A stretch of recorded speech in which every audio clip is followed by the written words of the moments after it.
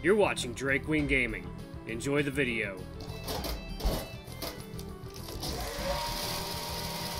Hey guys, Nary here from Quinn Gaming. Some of you know me on Twitter, The Gaming Dragon. Today I'm coming at you with another Let's Play episode of Psychic Connections, Quinn's Path. So, the last place we left off, we were just inducted into the group, and, you know, we were pretty honest about how it made us feel, and we learned that we, you know, possibly have psychic powers of our own. And you guys, most of you have already seen this part, but we're going to be sticking very closely to Quinn. Let me plug my phone in and charge it, because I got to go to work in a little bit. Yep, holiday rush is almost over, and hopefully I will be out of retail next year. Here's hoping, alright? Yeah, here's hoping I can just make a living off of my YouTube channel, you know, that's the dream. But anyway, guys, let's jump right into it. Alright.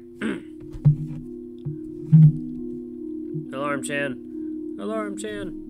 There we go. Alarm Chan is set. Alright, guys, let's do it! Alright. Pretty much. Welcome to the club.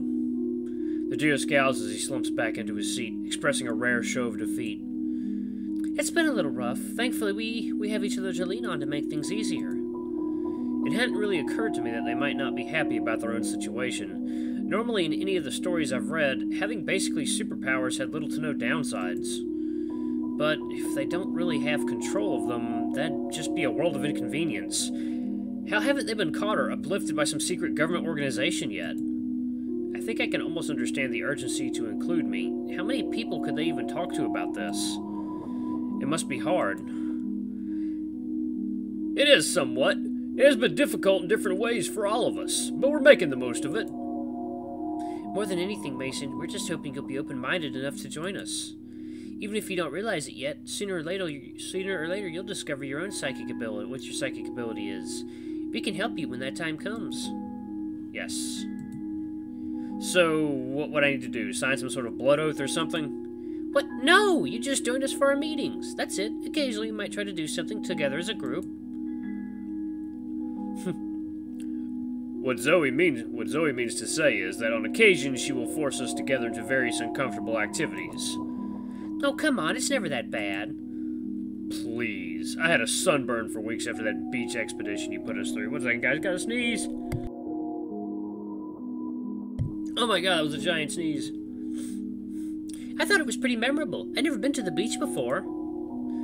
Exactly, Quinn gets it. Outside of a little sunburn and Jude being too much of a grump to go swimming, it was a blast. I told you, I didn't have a good pair of trunks for the beach. Crazy as it sounds, I agree with Aiden. It was a dumb trip. I'm so sorry you feel that way, Jude. To think I'd convinced myself he had enjoyed collecting all those seashells.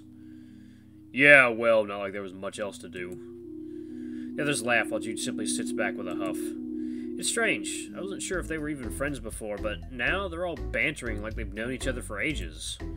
It feels less tense than before, as if the previous revelation of their supernatural abilities had never even happened.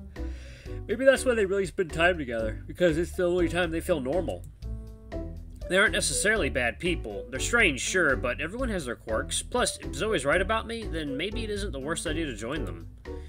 Though that small voice in the back of my head telling me to get up and leave hasn't quite gone away yet.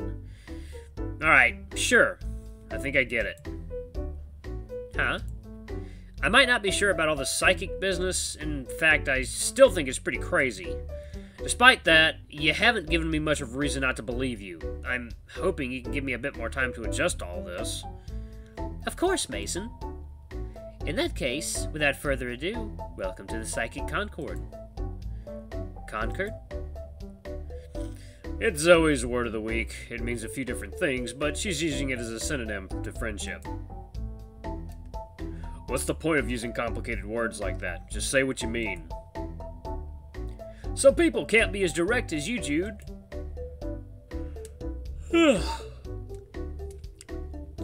Sounds like another mug, bro. What do you mean? No more than a couple seconds after he spoke, the sound of something shattering could be heard from the kitchen area. The large panther simply sighs, shaking his head in disappointment. You know that girl's far too ditzy for her own good. Either fire her or keep her out of your kitchen. Aiden, as much as I value your input, I hope you'll leave the management of my cafe to me.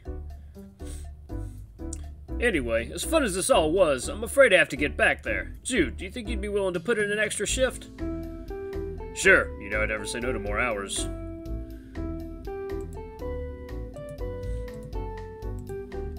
You work here? Part-time, but I'm always picking up a shift here and there when Elliot needs me. Somehow, I can't even picture the big bug working in the service industry. The thought of him greeting customers with a large smile... No, I simply can't imagine it. Jude excuses himself and follows Elliot into the kitchen.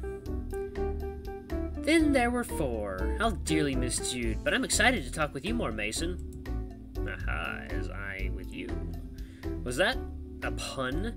Aiden rolls his eyes so hard I think they might roll back into his skull. Meanwhile, Zoe simply shakes her head. Based on their reactions, this might be a regular occurrence. It's possible that Quinn might simply be a terrible joke enthusiast. Or at least it would be, but honestly, this might be good timing. I actually had something else I needed to take care of today. What do you mean? When I texted everybody, you said you'd be free today. I mean, yeah, I am, provided I skip class to be here. It's the first week of the semester, and you're already skipping classes, Quincy. Oh, God. I told you not to call me that! Quinn has an expression I've never seen on his face before. Somehow it's even more intimidating when considering I've rarely seen him without a stupid grin across his mug. It would seem he gets triggered by someone saying his full name, though I'm not sure why. Please, I'll go now, okay? I was just excited, and I figured it was another introduction. I would have seen the instructor later to get the syllabus. You can't be skipping class, Quinn. What if an actual emergency occurs and you need those days? Jeez, I get it. If not for another hour, it's not for another hour. I'll be able to make it, no problem. Well, it'll probably go faster if we get going now. You're going too? I have to get preparations started for cleanup after the club fair. We don't know when the frat wave will pass through this time around. We have to be prepared for those Neanderthal pledges. If it's such a problem, couldn't you just report it? We have. However, for some asinine reason, the dean refuses to do anything. He stated the fraternities were just living out their youth. It's absurd, but there's nothing more I can do. What about you, Mason? Everyone seems to be going their separate ways. What are you going to do? That's a good question. I do have a class later today, but I don't have to head back quite yet. I could stay here, maybe see how Jude acts at work. Actually try some of the baked goods and chat with Elliot. Alternatively, I could head to campus early with Quinn and Aiden. It never hurts to be early to class. Head back to school. The school is cool. God, I can't. I'm sorry. No. I'm sorry. No. That's... Oh God, that sounds like the joke. Don't copy that, Floppy. I think I'll join you guys on the walk back. My class isn't until later, but if I don't come up with anything else, I can just head back to my room. See? See, Quinn? Mason here is taking his studies seriously, and you should be too. I'll get right on it, Mom. Hey, I'll walk back with you guys too. Probably for the best before I get another espresso. We almost motion towards the exit to the cafe. Elliot waves goodbye while Jude simply stares at us as we leave. Thankfully, the sun is out and shining today. The slight chill I felt this morning has become a comfortably cool breeze. We begin walking towards the campus. Quinn and Zoe are chattering away while Aiden trails behind us. Seriously, it was the drunkest I'd ever been. I don't know, Zoe. Do you remember Jude's last birthday? Correction. It's the drunkest I can remember being. I'm glad I had to be sober. It was some of the funniest stuff I've ever seen. Seriously. She gave Jude a lap dance.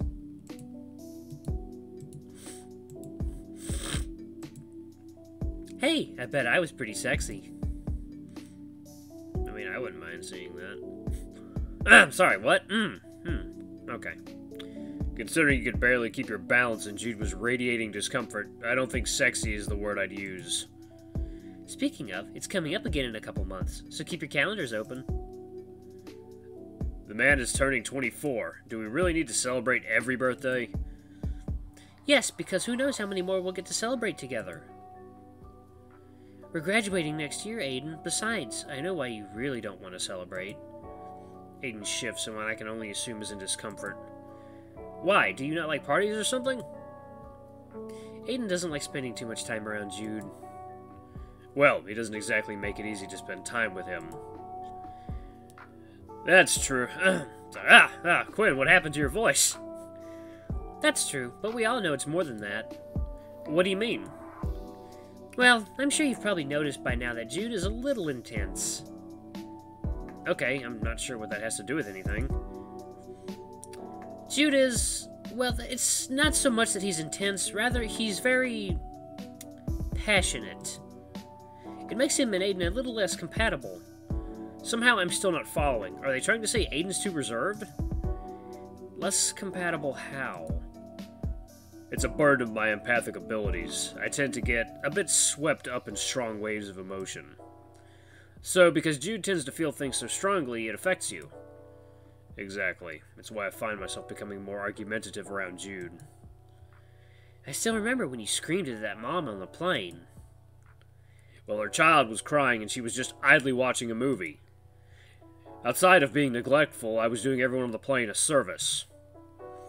Somehow, I think more people just assumed you were a pompous ass who couldn't handle sitting in front of a crying baby. I wouldn't have had to do that if you'd not insisted we give that older couple our first-class tickets. Regardless of your issues, Aiden, you have to be there. You too, Mason. I've got the perfect plan this year. I have to come? I don't even know what to bring. Don't worry about it. You've only just met, so chances are anything you got him would work. Just don't get him what Elliot got him 2 years ago. What did Elliot get him? A book with a series of pickup lines and date ideas. Yeah, I get Elliot was trying to nudge Jude to get out there, but there isn't a universe he was ever going to use that. So, what was the plan this year? It's a secret. If it's a secret, how exactly do you prepare appropriately? Don't worry, all the preparations will be made ahead of time. How cryptic. I'm not too sure how I feel about a mystery birthday party. Jude doesn't strike me as someone who would enjoy a surprise party. Although, if he really does know what's about to happen, I can't imagine that kind of party would work either. Oh wait, hang on. I need to stop here to grab a bite. Quinn points to a small corner store. It looks a bit run down. Really, Quinn? Couldn't you wait until after your class? No, Aiden, I really can't. I'm hungry and there's only one thing that will fill me up right now. Please don't say Instant noodles! Before Aiden can protest further, the bunny bounds onwards into the small store. Aiden simply stands there, shaking his head, while Zoe simply chuckles as if this was an expected outcome of our trip. One of us should probably go in there, just to make sure he doesn't take too long. 1 second, guys. Okay, all better. You're right, I'll go. We'll be here when you're done. Just try not to take too long. I nod and quickly move to catch up to the rabbit ahead of me. Entering the small store, the first thing I notice is the strong stench of tobacco. It's almost nauseating. I see Quinn moving down one of the small aisles and pursue him. Turning the corner, I see him duck down and looking at various packages. He turns to me, holding 2 instant ramen noodle cups. Hey Mason, help me out. Which flavor should I get? On one hand, I love the chili flavor. On the other, I've never tried the lime one. Do both. I'm not too knowledgeable on the subject, but I'm sure I can suggest one. I thought that was Quinn talking. I'm not too knowledgeable on the subject, but I'm sure I can suggest one. Let's do both. Chili lime? Are you kidding me? Mix that shit. If you don't like the lime flavor, you could always get the chili as a backup. Well, that's definitely a logical solution. Usually I try not to overspend, but I can't pass this up. Overspend? They're like 99-cent cup of noodles. After resolving to get both cups of noodles, Quinn moves further into the store towards the drink section. So, how are you holding up? What do you mean? You know, with all of us being crazy people with otherworldly powers. Oh, I guess fine. Thinking about it, I had calmed down quite a bit from the initial shock. It's certainly still strange to me, yet I don't feel exactly repulsed by it. You don't think we're monsters about to sprout third eyes or tentacles or something? Well, if you do, I'll be sure to run away. For now, though, I think I'm safe to learn more about all this. Well, I'm glad we didn't scare you off.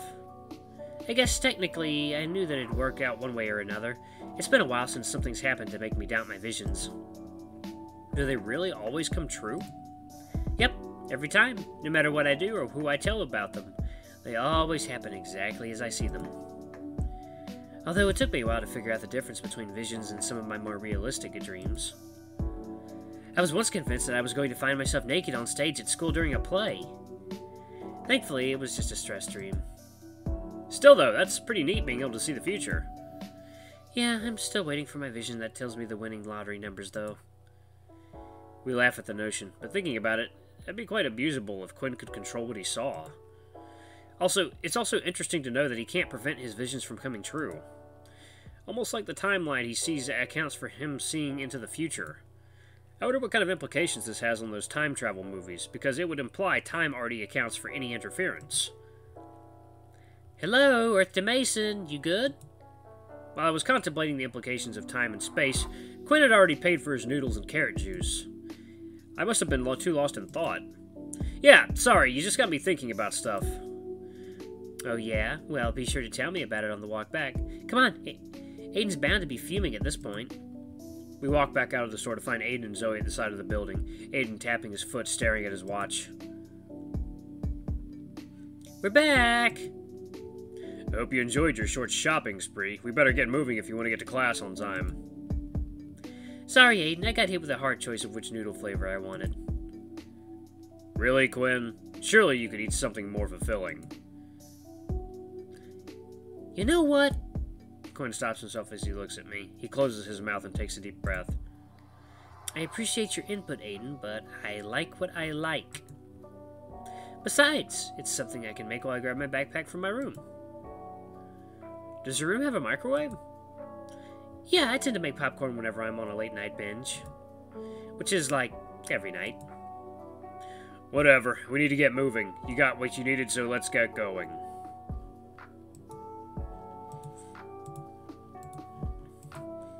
As pushy as he was being, Aiden was right. We needed to get it going if Quinn wanted to make it on time. The rest of the walk was fairly uneventful. We all went our separate ways once we got back on campus. I'd returned to my room for a few hours, and I spent them just thinking about everything that's happened. Time seemed to fly by because I ended up having to rush to make it on time to my psychology class. Though I wouldn't have missed much like my English course the other day, it seems like it's just the instructor explaining how they run the class.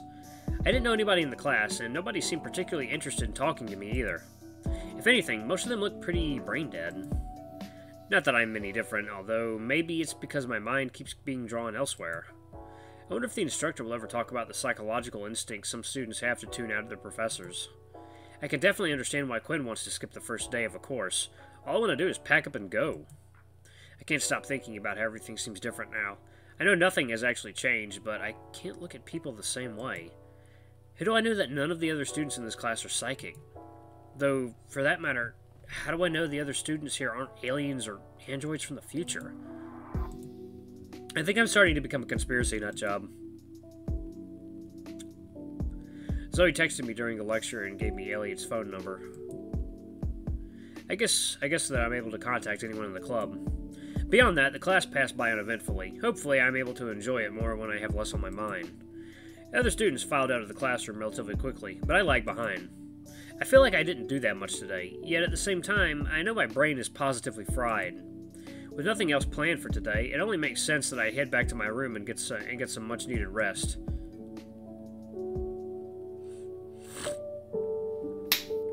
Hold up. Home sweet home. No place I'd rather be, but... Fuck! I feel a sharp pain pass through me as I stub my toe against the ladder of the bunk bed. Not sure I pulled that one off, but I suppose I've had ditzier moments. Damn, that hurt. I slowly crawl up to the top bunk and pull myself beneath my warm blankets. I can't believe psychics are real. It makes me feel almost normal despite the whole coma thing. Though, I guess I'm a psychic too, according to Zoe. I wonder what it is that I'm supposed to be able to do. She said that if I hadn't noticed, it was probably something smaller. I guess if I really am psychic, I'll probably know when it happens. Pulling up my phone, I'm surprised to see that Zoe added me to a group chat. I swear, sometimes her timing with my thoughts makes me almost wonder if she can actually tell whenever I think about this stuff. Hey Mason, thought I'd add you to the group chat. Trademark. Welcome, Mason. Do try to avoid using this channel later in the evening since some of us need our rest. Hi! Hi, everyone. So yeah, this is where we make a lot of our plans for our meetings and trips. Hopefully we haven't scared you off quite yet. Elliot, your caps lock is on again. It is. Oh, sorry about that. Jude, are you still up? Yes. Why aren't you saying anything? I don't know. Is there anything more you wanted to discuss now that Mason has joined us, Zoe? I didn't have anything else in mind, no. Okay, then I'll be muting this chat for the evening. Well, okay, Boomer. 10-4, dinosaur. Anyway, welcome, Mason, and I hope you'll be patient with all of us. I've got some stuff to take care of, so I'll talk to you later. I flopped my phone back down. I considered sleeping, but somehow that brief conversation has gotten my brain turning once more. I've got a few more hours until I really need to get some sleep. Maybe I should text someone. Zoe's doing nothing, so I probably shouldn't disturb her. Zoe's doing something, so I probably shouldn't disturb her. I guess I could try one of the guys. Oh. Well, what a decision we have arrived to. Of course, you guys know how I'm going to do this one. It's going to be Quinn, of course. But anyway, guys, thank you so much for watching. Don't forget to like, comment, subscribe, and ring that notification bell to the next video. I love you all. I'll see you next time. Bye-bye.